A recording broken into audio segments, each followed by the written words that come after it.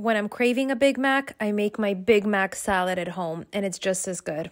Let's go. Slice and dice your iceberg and put it in a bowl. For the sauce, we have mayo, sour cream, yogurt, tomato paste, sriracha, honey Dijon mustard. Slice and dice your pickles, add them in with some pickle juice, and give it a stir. Set it aside, in a pan, medium-high heat, add a touch of oil, brown your meat until there's no longer any liquid. Salt and pepper to taste, and finally dice your onion. Chop the garlic, and add everything to your pan and saute for a few minutes. Add in the cheese, take it off the heat, top it off on top of your salad with your mac sauce. Enjoy and follow for more.